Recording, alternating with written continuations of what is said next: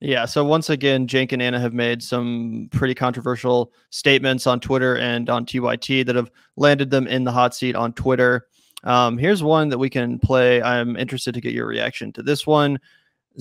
Trump basically saying that, or sorry, Cenk basically saying that Trump comes off as authentic and a populist when he demonizes trans athletes and plays into the right-wing culture war on that front. So let's take a listen to his comments and we can react. Okay, and that what I just saw with my own eyes is not an anecdote. The polling bears it out. Yeah. This is not a winning issue for us. It is what it is. You do what you want with that information. Well, the advocates and activists for the transgender community would respond with, "We don't care about the politics, right? We don't care." Okay, about, then don't come. No, I gotta say. Let me just finish my thought, Cenk, for 1 second. Go ahead. Okay, they'll say that, but okay, you don't care about the politics? Let's just, for once in your life, think strategically about what that means. As somebody who does a show for a living, normally if somebody cuts you off, you let it slide. If you say, "Hey bro, shut up," like that means you're pissed off. You are angry at that point, and the other person normally knows like, "Hey, I need to back off because I've stepped on their toes too many times out of wanting to say what I want to say." Right? So I just think the friction level right there is if you've never been on a show, if you're in that kind of a capacity with somebody you've worked with for that long, that means that there's a little bit of something. I mean, I'm not trying to be the gossip guard, right? We try, but this is, it feels like the tension's a little high, like the temperature might be turned up a little bit in the studio TYT.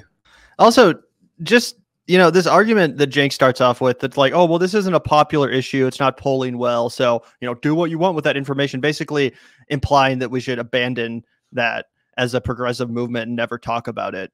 I mean, how short is your memory, bro? I remember when Barack Obama was president and it still wasn't politically popular to be in favor of gay marriage. Obama literally ran against gay marriage in 2008. He said he was not in favor of legalizing gay marriage because it was not a quote unquote politically popular option. Does that mean at the same time in that era that we should have been against legalizing gay marriage because not enough American people were on board with it yet, because the polling wasn't quite in our favor yet? Of course not. No. And so many leftists and progressive activists held it down on that issue for years and years and years while it was unpopular to champion that issue. And because of the work that they did as activists, because of the work that they did moving the needle, it eventually did become the politically popular position to hold. And I think in the same way, we'll see that happen with a lot of trans issues. Right now, a lot of people, they still don't fully understand the trans experience. They might not know any trans people, but as it becomes more normalized and as more people experience other trans individuals and, become friends with them and get to know them, I think that society's views on a lot of these subject matters will change in favor of the trans movement and in favor of trans rights. But it's just so anti-progressive to sit here and say, well, we got to we got to give up and go home without even trying to change people's minds. We just got to accept the fact that it's always going to be like this and that the anti-trans activists win because there's more of them. That's ridiculous. And again, it's just the opposite of progressive. Oh, yeah. It's also incorrect to frame this as if it's some issue that's going to be like the vote determiner. It's like, well, guys, I really want Medicare for all. I really want to be able to afford my rent and groceries. I really don't want to die from climate change. I'd rather see, improved roads than military bases abroad. But at the University of Pennsylvania last month, there was a swim meeting, and I can in good conscience sign off on the fact that it was the most fair competition, guys. So which politician am I going to go with? The one that really wants to regulate collegiate female swim teams. All right, I know it's a tough one. I care deeply about that issue. It's no pet issue. Or, revigorating the American healthcare system, ending the wars in the Middle East. The list goes on and on. Green New Deal. You guys know the laundry list of progressive policies.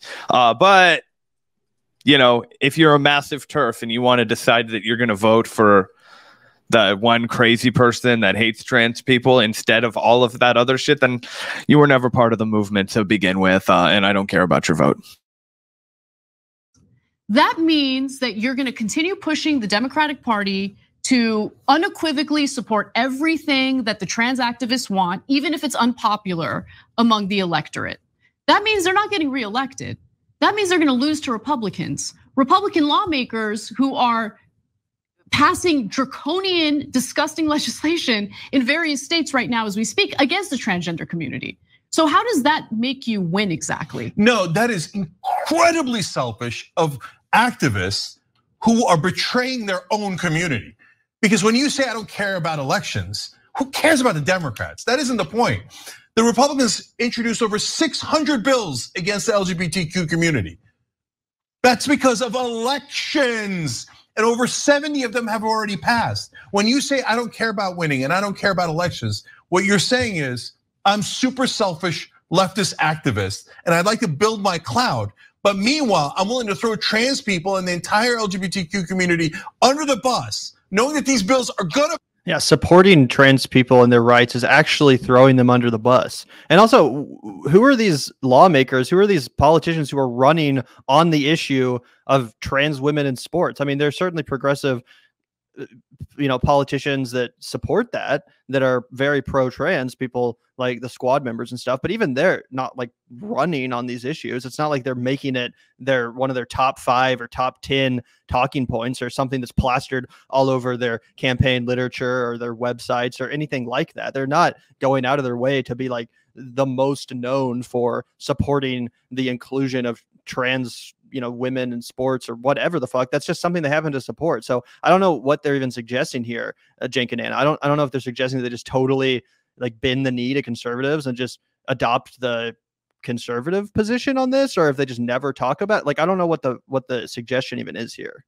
Well, what it is that they want their narrow version of progressive politics where it doesn't infringe on their lifestyle or worldview in any way to be the only acceptable form of progressive politics. And we know, rooted in Cenk's background as a conservative, right, his younger years, he's rooted in a lot of weird, archaic, fucking just old school conservative values, Republican values, right? He's claimed that he, was like a reformed conservative and now he's a progressive, but that's just, sometimes the line cracks when he says things like, people are naturally bad. You have to have laws to constrain them. Otherwise they will always be bad. I'm like, that's not how a progressive looks at the world, dude. Where he's, arguing with Hassan Piker about how, the boss actually does have value. The owner does have value and that, he's not just actually acting in a role of an extractor, right? And all kinds. The list goes on and on and on, right? And what it really comes down to is that he's a self-congratulating, NIMBY liberal who doesn't want to see people dying on the streets without health insurance as long as he, can still have his own like private lifestyle. He's a complete gaslighter. That is 100% true. And I feel bad for anybody in his audience that is a, queer person that has been a long time TYT listener that has watched them abandon you in the middle of the most like fucking tumultuous part of this battle. Right? Imagine if it became impossible. Imagine like how many critical moments in the civil rights movement. I don't want to like. I know that it's not a perfect analogy, guys. I know that some people get very like worked up about, and I can see reasons for that. But I just think that for an important, moment right here, there were so many critical moments in the civil rights movement where it got real bad and it got really ugly. Imagine, and yes, there are plenty of examples of white people who turned their back on black people when it started to get real hot in the kitchen, as you will, when they started to really crack down on the protests. For sure, there were people that folded, people that crumbled, right? But you don't want to be one of those people. You don't. We know what is just and what is correct, right? And that's a world where everybody gets to literally be themselves and not be subject to persecution. And it's so fucking almost ridiculous to say that. It's almost ridiculous to say that because it should just be common fucking sense, but it's not. And for some reason, Cenk's archaic mind thinks that, you know what, this entire culture war that is meant to have like, it's like a final grasp at restraining American, life and keeping it that, Quaker, fucking puritanical, old school kind of a deal. This is the same shit when they made, men, get drafted into the army and shave their fucking heads because they were all long hair. We needed, a good war to clean these boys up. That's not actual American history, but it's fun to think about that way. Anyway, I'm on a really big hill here. What I'm saying is that fuck Cenk Uygur. He wants to be a rich liberal that feels good about himself, right? That feels good about himself, but still looks down on people. Still detests the. There's actually a great quote by Chris Hedges. I don't know if he's appropriating it from somewhere else, but he's like, but he says that when he says people love the poor, but they don't love the smell of the poor, and that's the energy that Cenk Uygur gives off. Straight up. Also, shout out to you, Adrian. I'm non-binary and mod for TYT. I've donated 2 years of my life to them, and this hurts. Wow. I mean, that's just so sad. And I think about people like you, Adrian, people in the TYT community that I know are trans or non-binary, as well as some people that literally work for TYT. I think they have a commentator that is trans or non-binary that's on the show sometimes. And I just think about how that must affect like people like yourself, Adrian, that have looked up to Cenk and Ana because of their progressive positions for all these years. And now just to see themselves kind of thrown under their bus, their community kind of thrown under the bus seemingly because these positions aren't polling quite high enough for them to be worth fighting for, I guess. And again, I just don't understand that, because you could say that about so many progressive positions before they got popular. A lot of progressive positions like Medicare for All example, luckily have become the actual populist position. Like a majority of Americans support them. But of course, as it is with any progressive social issue, there's always going to be a deficit at first with the population, where it takes a little bit of convincing, it takes a little bit of normalizing, and that's what we're in the middle of doing right now with the trans community and the trans experience. It's being normalized. People are learning to have to live with it that aren't used to it, and that's why we see this massive backlash from the right wing. That's why we see all of this reactionary insanity, these fake moral panics that are being ginned up against the LGBT community. It's a reaction to that progress, to that societal change. And it's just really a bummer to see Cenk and Ana kind of hop on board with that. Or I mean, not straight up hop on board with that. Obviously, they're not going out here saying fuck trans people or whatever, but still to see them kind of throw the trans movement under the bus because it's not quite politically popular enough to be on this side yet. It's just really disappointing. Go on the Daily Wire and give them ammunition. Yeah, exactly. That's what Ana did a couple months ago. Yeah. I'm not like all those crazy lefties, that want trans women in sports and stuff. So, super disappointing. And like I said, it's just the opposite of being a progressive. Being a progressive means standing up bravely and saying, yeah, I don't give a fuck if 20% of the country agrees with me. This is the right thing, and I support it as a progressive. That's why I'm a progressive, not a regressive. Right? That's kind of the definition. 100%. And also, no, Roman, in my opinion, no, trans issues are not a deciding factor for voters unless you're absolutely fucking crazy. I could not imagine why you would decide that that is the issue that you were going to focus on out of every single problem going on in our society. So maybe for fringe right wingers, but for Democrats, no, I don't think it's a deciding factor. Gavin, do you? No, I mean, unless you're literally trans, in which case, yeah, it might influence the way you vote. But no, I don't think it is. I really don't think it is. And I think that's actually part of the reason why a lot of the Republicans did so poorly in the recent midterms. It's because they made trans issues and this fake moral panic over trans folks, they made it central to their campaigns. They made it central to their agendas. And it's like, unfortunately, that's just not an issue that matters to most people. It's just simply not something that the majority of hardworking working class people care enough about to motivate them to go to the polls. Like, we live in Missouri. I remember seeing ads on TV for Republican candidates running for the Senate talking about trans women in sports. I'm like, you're literally running for the United States Senate and to represent Missouri, a state with a myriad of fucking issues. Do you really think that this is what you should be devoting entire commercials to? This issue that affects like a fraction of the percentage of the